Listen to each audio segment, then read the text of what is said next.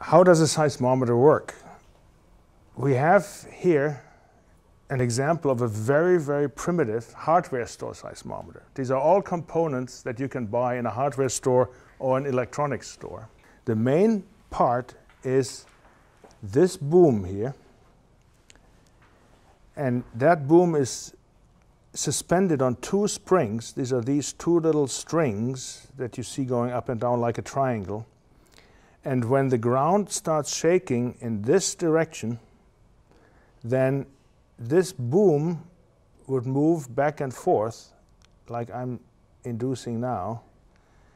And we have a set of magnets in this part and a copper plate and copper wires in the copper colored part, which is the actual mass.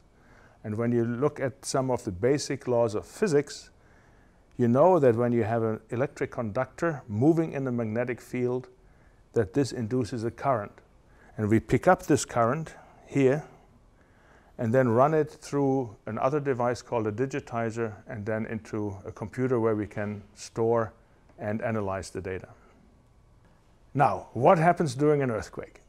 Of course, currently we don't have an earthquake here, so let me simulate an earthquake. Now I hit the desk with my fist. The desk shook in the same way, or in a similar way as it would shake when an earthquake would hit Macon Hall here. And you see that this instrument moves. The mass moves due to the shaking that I induced.